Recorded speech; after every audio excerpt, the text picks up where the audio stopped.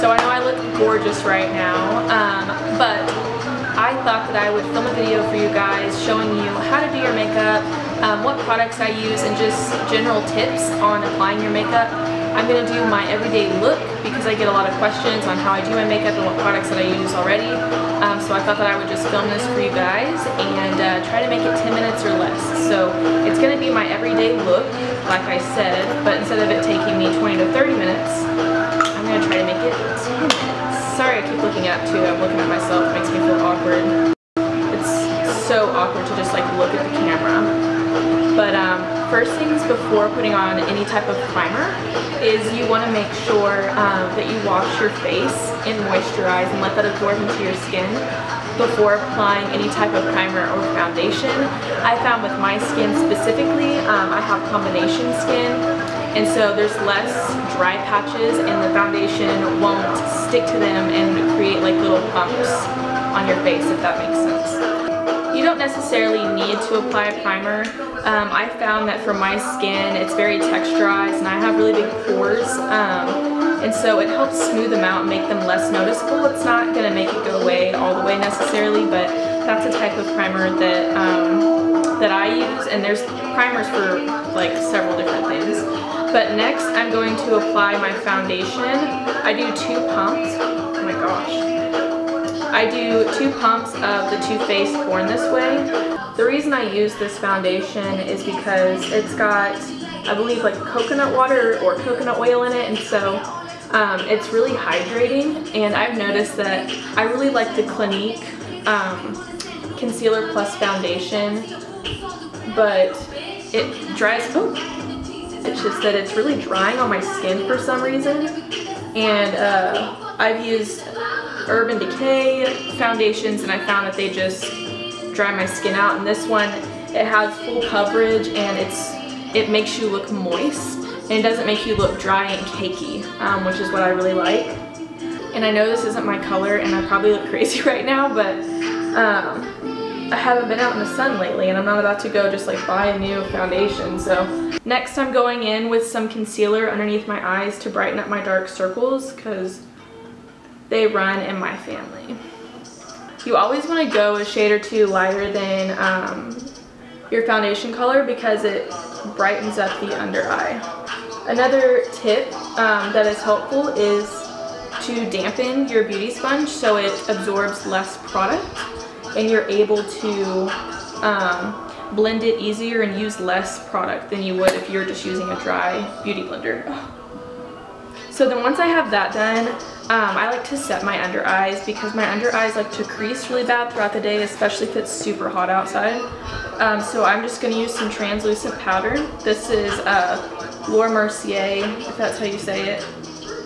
But this one doesn't have flashback, which is like when the light shines on your face and it shines white.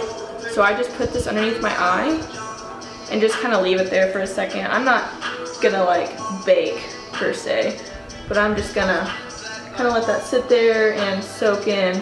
So you want to take an angled brush. Really it doesn't matter, this is a Morphe. And then any type of darker shade. So really you could use a concealer, a foundation. Some people use pencils. You could use a cream contour stick. You could use a powder. I've used really like lots of different kinds. I've been using this Tarteist palette and it's got like highlighter in it, cream contour, and this powder one. So I'm just going to dip it in the powder one. And I'm just gonna, where your natural dip is in your cheek.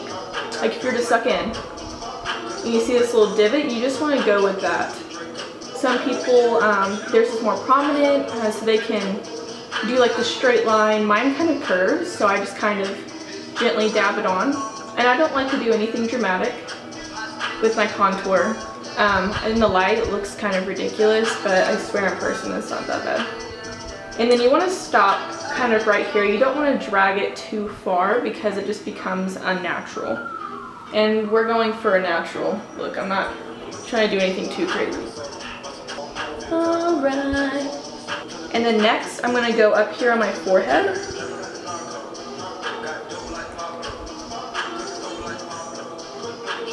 The reason I'm putting some on my forehead is I have a 5 head actually, and it really just kind of draws the hairline down, and it makes it less distracting and less large.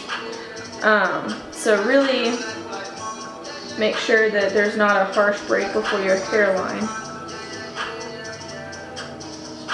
Some people use the general rule of a 3, and so, you know, they'll do like right here, go down, and then along the jaw, like in a 3. I don't really find that that works for my face shape, so I don't personally do it, but if that works for you, or if you want to give it a try, like, totally go for it. Cute little chubby face. Next, I'm going to take an eyeshadow brush. You can use really any type of thin brush to make a line. And I'm going to take it, and I'm going to dip it into the cream concealer, or cream contour, sorry. And I'm just going to draw down the sides of my nose. It kind of looks a little ridiculous right now, but you want to start closer to your eyebrow and then go down.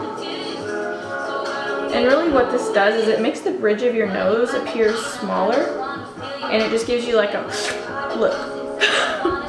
And I'm going to put some underneath my lip right here just to make it look a little bit bigger. And really there's no rules to makeup, just really do what you want. There's no right or wrong. You know, of course everybody has their own way of doing things, but it's not like you're doing something wrong. So then I'm going to take my beauty sponge, I said sponge, blend in that cream contour I just put on my nose so it's not a harsh line. Oh my gosh, my computer's almost dead. So next I'm just going to take a little bit of bronzer. It doesn't matter what kind you use. Mine's a little bit of a warmer tint. I'm going to take that and just going to put it on my cheeks. The reason I'm putting it over the contour is it kind of blends it in, gives you more of a sun-kissed glow, and it makes the contour not look as obvious because I'm going for more of a natural look. I'm also going to put some down my neck because I don't match. Alright, and then next I'm going to go in with blush, and I'm going to use a blush brush. Really, it doesn't matter. You could use your fingers, you can use lipstick, whatever. I'm just using a Tarte powder blush, and I'm going to go on the apple of my cheeks where you think the sun would hit. This just brings back in some of the color that you lost when doing your foundation. Then next I'm going to apply a little bit of a highlighter or highlight. Really, you want to use a color that matches your skin tone. Some days I like gold. Gold isn't meant for my skin tone, but I personally like how it looks. So really just do whatever you want. But once you apply the highlight on some type of brush, you're just going to put it right where the sun would hit. It's above the contour we did earlier.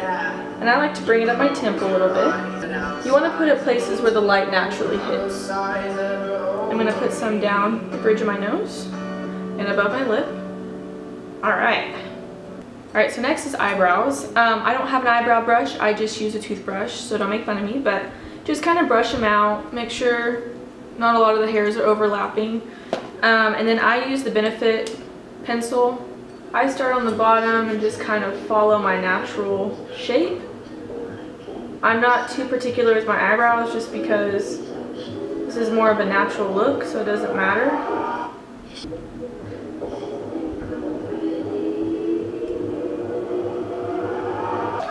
Alright, and then once I have them drawn, I just kind of brush through them. I don't do too much with my eyebrows. I just kind of follow their natural shape and then fill in where the patches are. So next I'm going to do my eyeshadow, and since I'm doing more of a natural look, I'm going to use a cool tone darker brown and just kind of go with an eyeshadow brush in the crease a little bit. This isn't going to be such a crazy look because this is an everyday 10-minute or less look. Alright, so my camera died in the middle of doing my eye makeup, so I went ahead and I finished up half, and then I'm just going to go ahead and show you how to do the other eye. So, like I said, I'm just going to be using a brown tone, and I'm just going to be going in the crease. And I'm sorry if this seems like a little rush, I just really don't want my camera to die on me again. Next, I'm going to take a little bit of a bright shimmer, put it on the corner, or the inner corner of my eye to kind of brighten it up. And then I'm going to take a detail brush,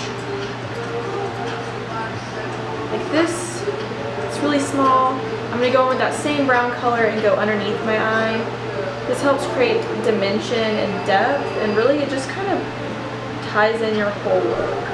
And I'm going to take a blending brush, which is just a fluffy brush, and I'm going to go and blend out these colors so they don't seem so harsh. Next, you want to take a nude or a white pencil, and you want to go on your waterline.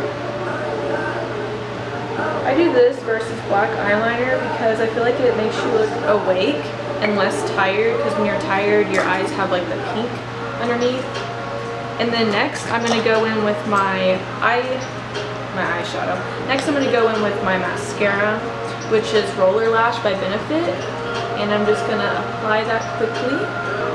And then last I'm going to do my lip, and I'm using the Tarteist Liquid Lip. And I'm going to follow my bow and overdraw it just a little bit.